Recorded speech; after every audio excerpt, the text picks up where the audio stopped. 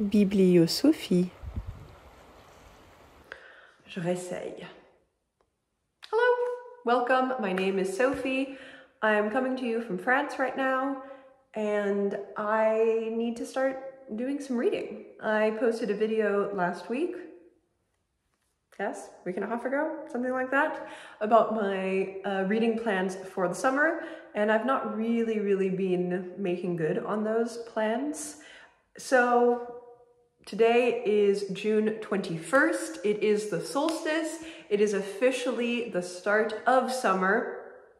Let's get cracking on that summer reading. I mentioned that I would be starting The Magic Mountain by Thomas Mann. I have the, oh, I forgot her name, I'm sorry, the Lowe-Porter translation, as I mentioned in my previous video. There is also a Woods translation that I have as an ebook.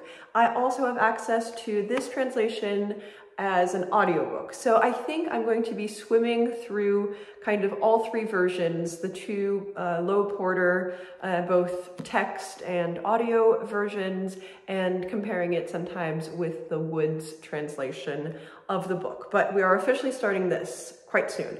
I don't know if I'm going to start it immediately because I am also in the process of reading a couple of other books that I mentioned also in my previous video. I'm about 40 pages into Near to the Wild Heart by Clarice Lispector. I think I'm going to try to read this one pretty quickly this week, actually. It is quite short, although with Lispector, I find that it always takes me quite a while. I actually still have not finished A Breath of Life. I also left it in New York, so I think it's just not going to be finished until the end of July, which is unfortunate because I only had, I think, something like 50 pages, 40, 50 pages left, but it's fine. I will get back to it later this summer. So it can be hard for me to read a lot of pages of hers at once, but we'll see. I'm going to see if I can kind of be a little bit more systematic about reading this one. So far, I'm enjoying it. So far, it is very much a Lispector book with a lot of the themes that I'm used to seeing in her other books, concerns about infinity and creation and imagination and thought process and kind of self. This is her first novel that she wrote when I believe she was only 23, so this is, you know, a young, prodigious offering, but I'm planning to really enjoy it. I've only read the very first essay of Death by Landscape by Elvia Wilk. Yes, excuse me. I just had a brain panic moment. Elvia Wilk, which I really enjoyed. I will probably dip in and out of this over the course of the next few weeks. I read the one and only chapter that I read in the plane here. This was the only thing I read in the plane. I had both of these on me plus my iPad, and I did nothing. Oh, actually, that's a lie, because the third book that I'm in the process of, holding this upside down, is the first of the Neapolitan trilogy, not trilogy now, quartet by Elena Ferrante, my brilliant friend, L'amica geniale. I have this both as an ebook in Italian and as an audiobook that I've been listening to. So I have that out from Libby, and I'm almost done with it. I think that's going to be my first order of business, is to finish Ferrante and Lispector. And as soon as I do that, ideally in the next few days, I'm going to start up on this guy. So that is the plan. We'll see. I'll keep you updated.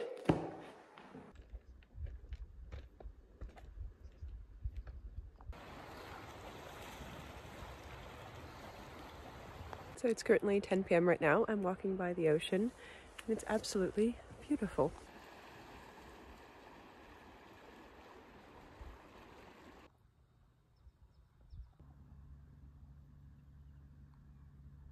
Hey buddy, are you gonna move again? Your camera shy now?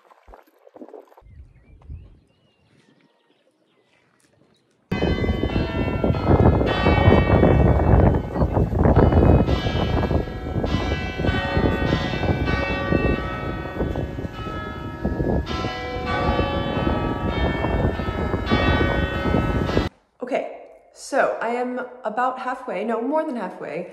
I'm 122 pages of not quite 200 through Near to the Wild Heart, and I want to talk about it briefly. Then I have to go unpot or unearth a rose bush.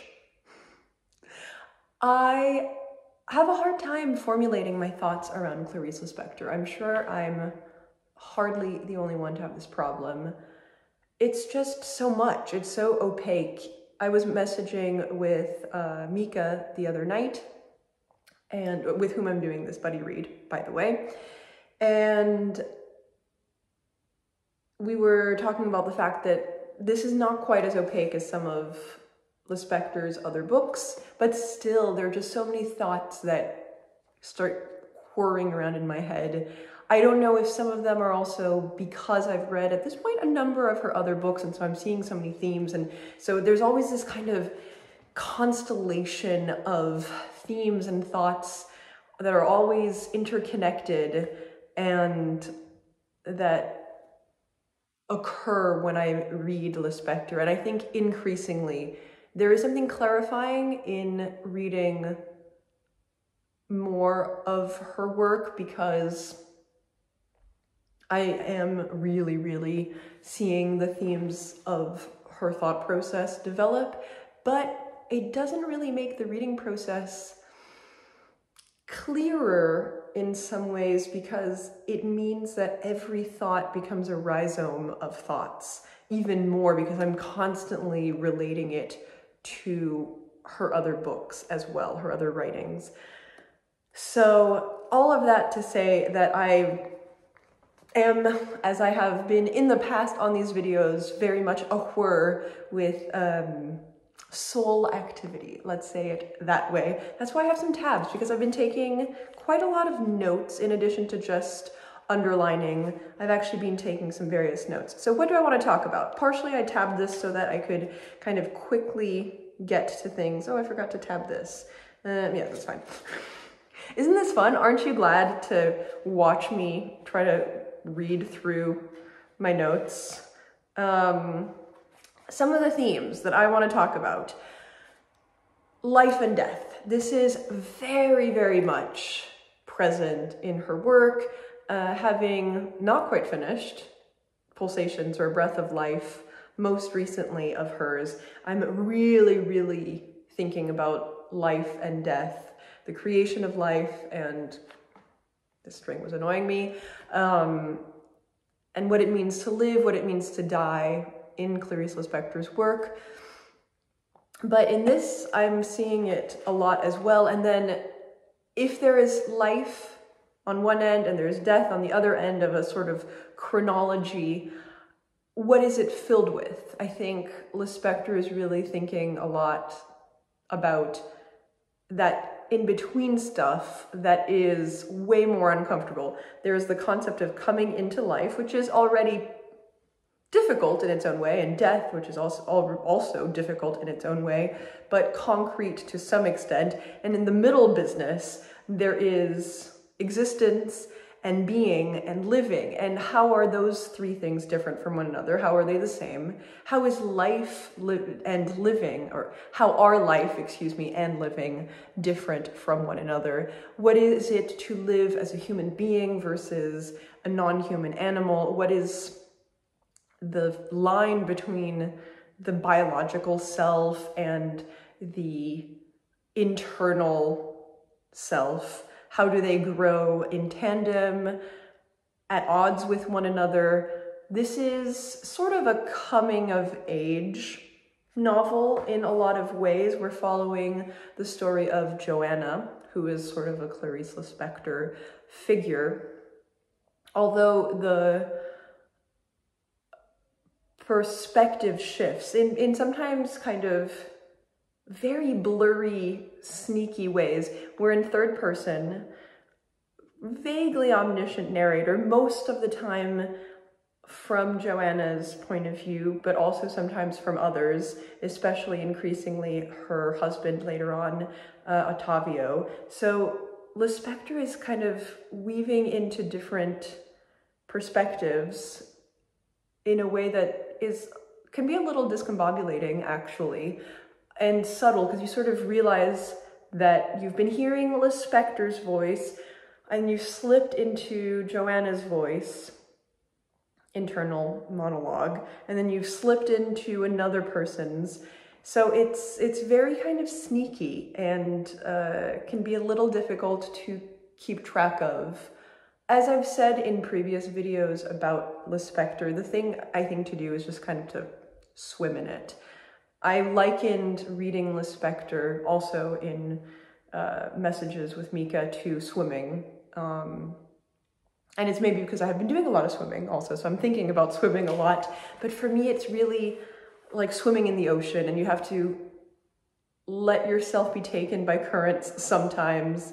And there's this simultaneous clarity of breaking the water, but also feeling that all of it is enveloping you. And it's so much larger than your particular perspective, but your particular perspective is kind of the thing that's breaking through the whole mass that is kind of simultaneously clear and dense all at once. So for me, reading Clarice Lispector is like swimming in a very large body of water, and all of the surprises, the heft and surprises that it brings about. I got off on 8 different tangents, but I was thinking about the concept of being human. So yes, this is sort of a coming of age, and we're seeing Joanna grapple with the idea of self-formation, and to a certain extent, Lispector grapple with formation of both herself, but also her characters, and how do you write formation? There's this recurring theme of what is a thought, and what is the existence of a thought? How does it come into being? How does it join up with eternity? How does it attempt to describe eternity? What is the seed of thought? What is the seed of being? And how does it grow? How does it expand? What makes a human animal an animal? What makes them a human being? In what way is Joanna going to grow? There seems to be a simultaneous growing outward. So even just physically, her body, there's talk of how her body is changing as she grows older and matures, but then also in her rapport with others, the kind of connections, the root formation that she's making in her sociality with others. And then within, how is she growing inward? How is she expanding from the inside? I'm sort of picturing Joanna, and by extension Clarice, and maybe by extension me, because I think I'm reading myself into this so much all the time, as a coming of age that is a series of vines inwardly growing and becoming a series of, arteries and capillaries all over the body and growing greener and thicker. And that is sort of the cultivation of the self, the cultivation of the soul. And so there's this constant radiation of selfhood on the inside, and also a constant radiation of selfhood to the outside world. And how are those things connected? How are they at odds also with one another? There's this constant push and pull in that.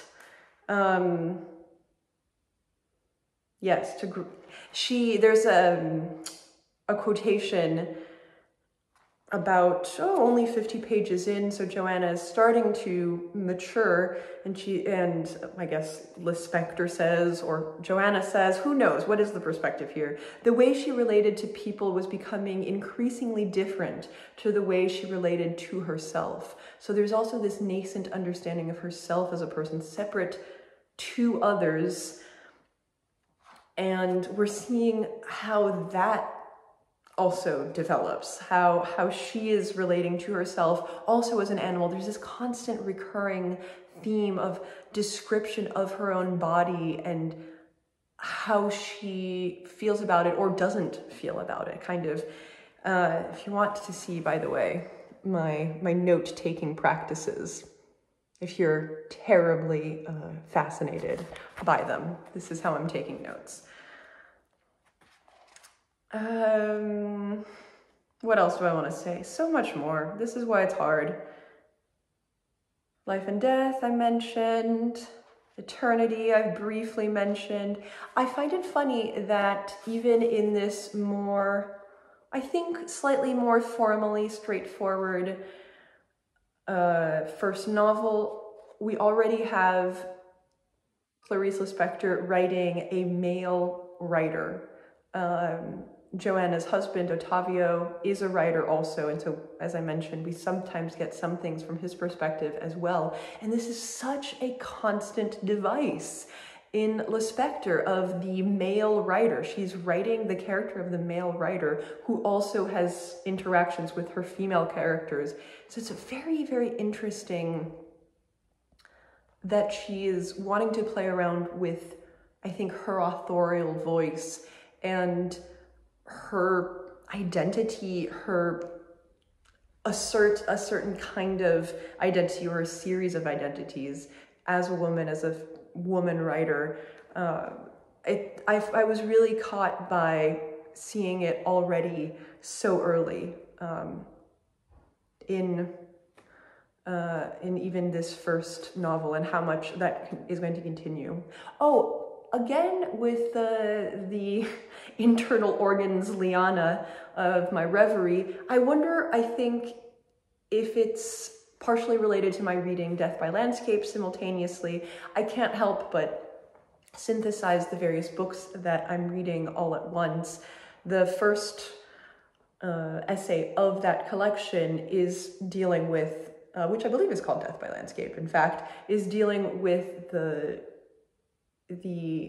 almost micro trope of women turning into plants in science fiction and, of course, in mythology. Wilk doesn't mention, I think, unless I missed it, Daphne at any point, but of course I couldn't help but think of the famous story of Daphne turning into a laurel tree. But there is this kind of recurrent trope of women turning into plants, turning into trees, turning into parts of the landscape. And I can't help adding that as an element of Joanna growing, Clarice Lispector growing, and all the different ways in which she's growing as a human being, as just a thought bubble, as an animal, but also even as a sort of plant, as this kind of rhizome of selfhood.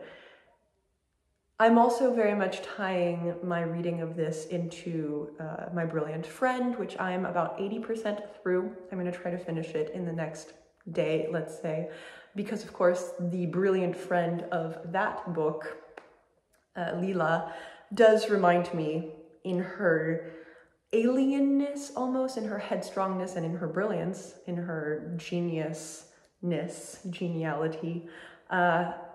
reminds me of Lispector, the woman, and also this goddamn string, but also the figure of Joanna, who is also a little bit something of an alien in her surroundings by being so evolved in some ways, or so sharp and so internalized.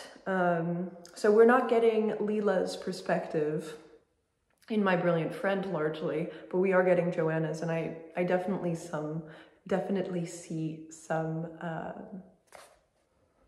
equivalencies of, bright young woman in the world. I will go deal with that rose bush now, because I hear stirrings downstairs, and I'll talk about Ferrante at some point in the future. Okay, ciao. Hi again. Another evening, another sunset walk. Shadowland, buddy. Good morning from me, my cute pajamas, my cute question mark bedhead. Actually, it's barely morning. I got up at something like 11:15 because I am a sleep monster. Not that I love sleep, you might think. No, I'm just monstrous at sleeping. So I didn't fall asleep until 3, maybe 3:30 last night because I have no sleep hygiene. Anyway, the upshot of all of this is that I finished My Brilliant Friend last night. It was great. I'm so glad I finally read this book. So I've been saying for several years that I'm not sure if I've read the first of the Neapolitan novels, that I have maybe started it and probably never finished it. I definitely never finished it. I am still unsure whether or not I ever started it. Something like 10 years ago, I remember it being on my radar, just truly a long time ago, and then it's still a mystery whether I read any part of it, but I definitely never read it. What is My Brilliant Friend about? I'm gonna plug a couple of people who have talked about this. Many people have read this book, many people have talked about it, but recent to my memory are Renee, so I read this book, who did a whole Ferrante year, and she has a really lovely wrap up of her experience reading all of Ferrante that she posted earlier in 2023. And just a couple of days ago, Modern Ajama Yena posted a video of book recommendations, including the Neapolitan novels. Excuse me, my voice is still sleepy as well. And I really loved the way that she was talking about the Neapolitan novels in that. So let their experience also guide you. My experience was that it was wonderful. It is such a compelling read. It is about two friends growing up in post-World War II, excuse me, Naples, growing up poor. We have the narrator of the novel and an Elena Ferrante stand-in, Lenu, whose full first name is Elena, also Elena Greco, and her brilliant friend, Lila, who is a cobbler's daughter. And it is about their growing up. The whole quartet is going to be about their growing up. The first book is about their childhood and adolescence. Lenu is a gifted and hardworking child. She's the good one. And Lila is an even more gifted, a sort of preternaturally gifted, but troublesome child when they're growing up. She is first in all of their classes. She seems to grasp things immediately. She seems like she's on a different plane from everybody else, including Lenu. And there is a huge attraction that everybody feels towards her as this kind of troublesome creature, and definitely from Lenu's perspective. So we get their deep, deep bond, but also the kind of budding toxicity from the very beginning of a probably reciprocal envy, desire, closeness, and envy. We don't get Lila's perspective of things, but based on her actions also, it seems that she's also envious of Lenu. Lila does not go on beyond elementary school because she needs to work, but Lenu is afforded the opportunity to continue her schooling, and this is a huge deal. So their lives that have converged so early on begin really quickly to diverge. And that brings about a bunch of different implications about how they're going to grow up. It'll continue even more so in the next books. I know I'm not going to say too much about the plot happenings, but the themes are very, very much about female relationships, female friendships, and love. And if you've read any Ferrante, you know that there is that kind of double-edged fear and desire around the bonds that women make with each other, whether that's best friends or mother-daughter, and how also those bonds are kind of confused as well sometimes.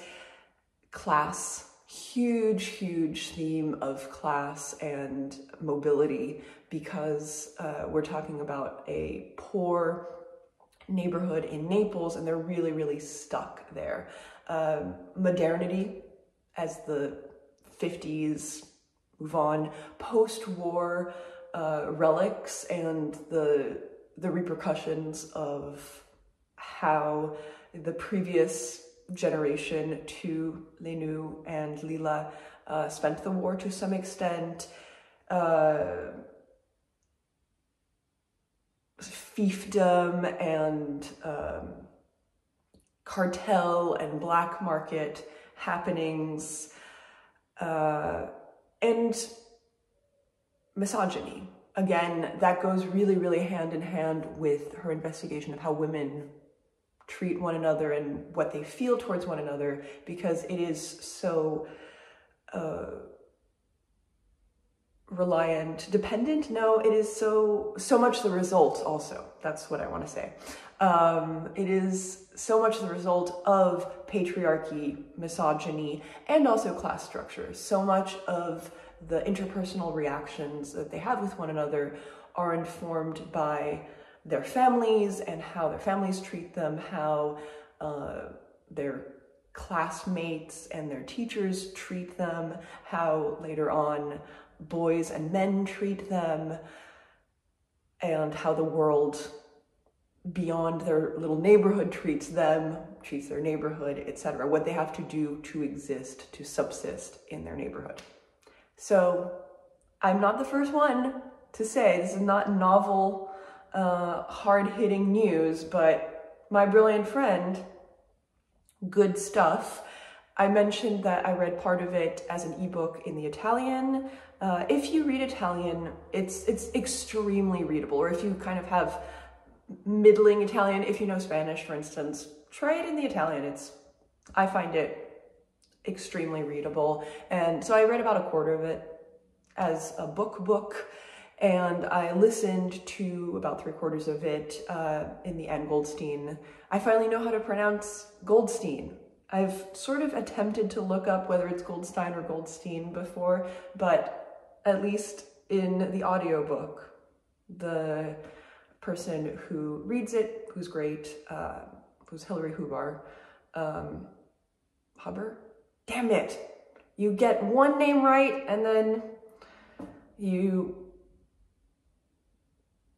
fail on the other. Anyway, she says Goldstein. And it was a great audiobook, and I'm rambling. That's because I'm still on my first cup of tea. No, it's just because I'm rambling. I'm going to try to finish Near to the Wild Heart today, and do some reading of maybe the Elvia Wilk as well, Death by Landscape. So yeah, those are the plans, and I'm going to go swimming shortly. It's Hilary Huber. I just listened back to the beginning of the first book. Okay, ciao.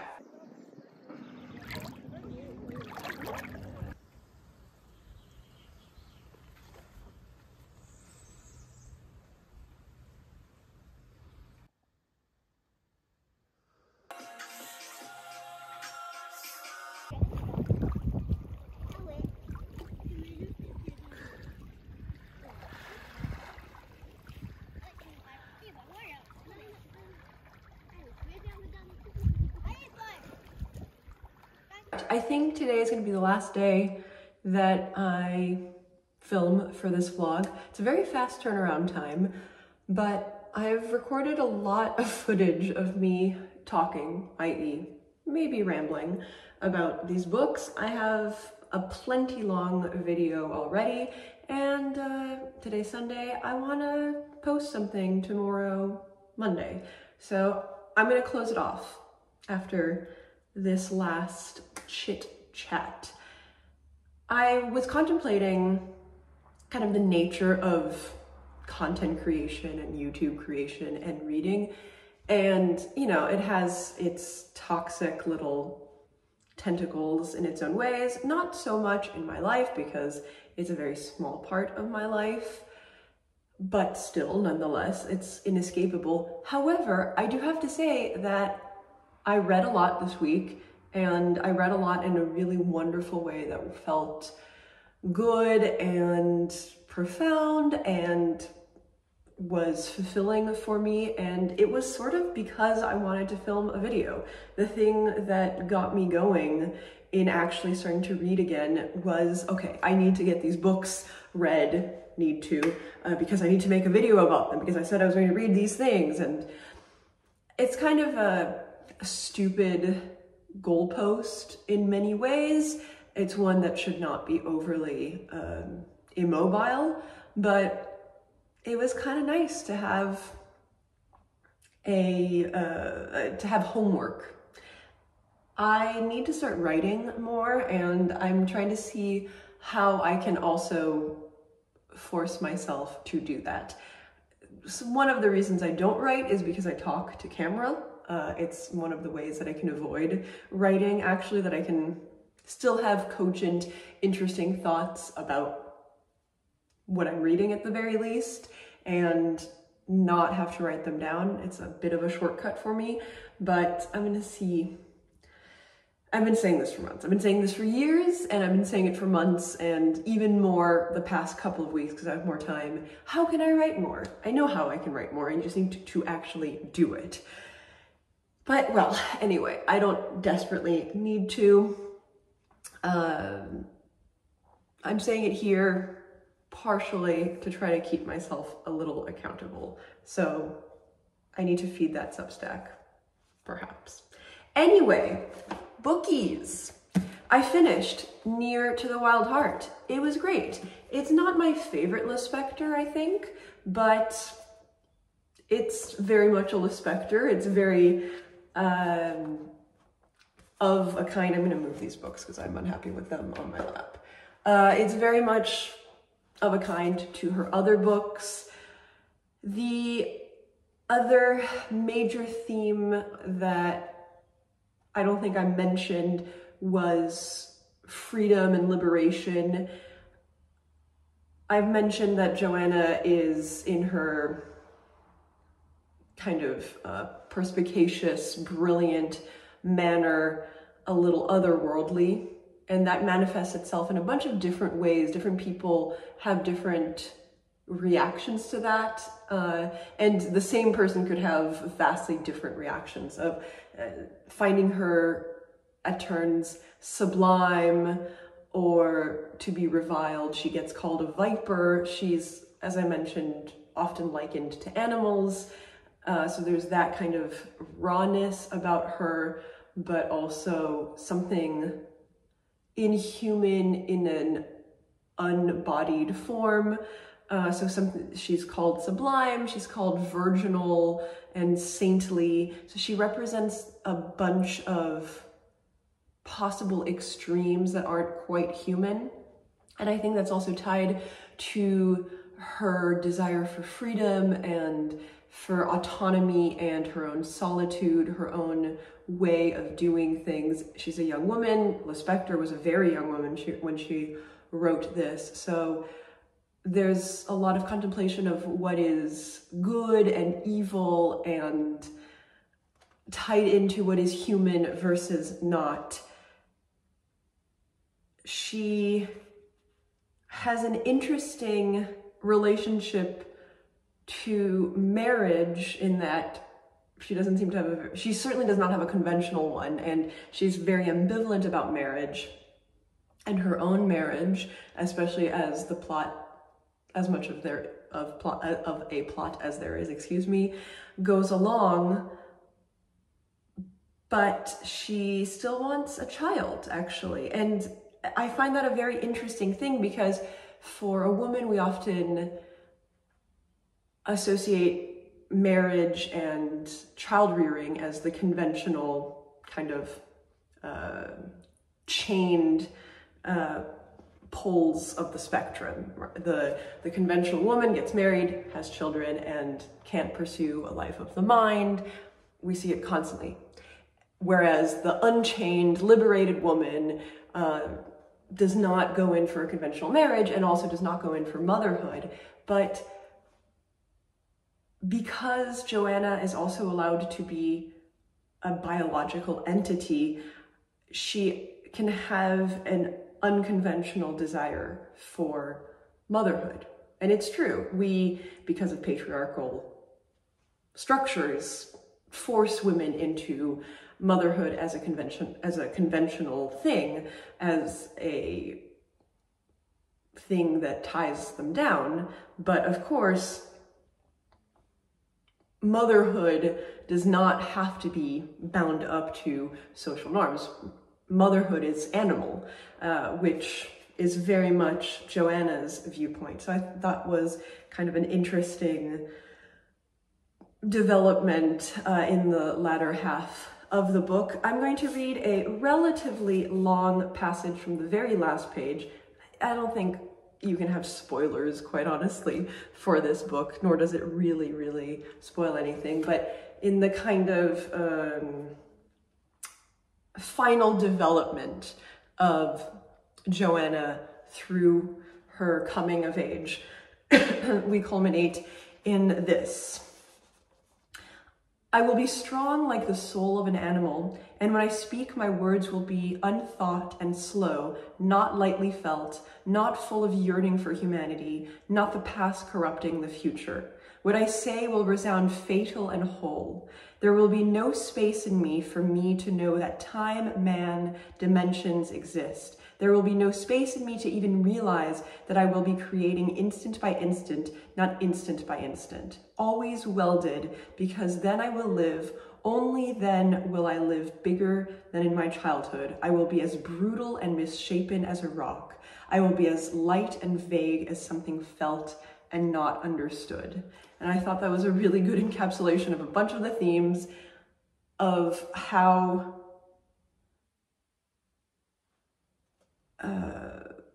obtuse the writing can be, and even the themes and motives of both Lispector and her protagonist can be, how extreme and also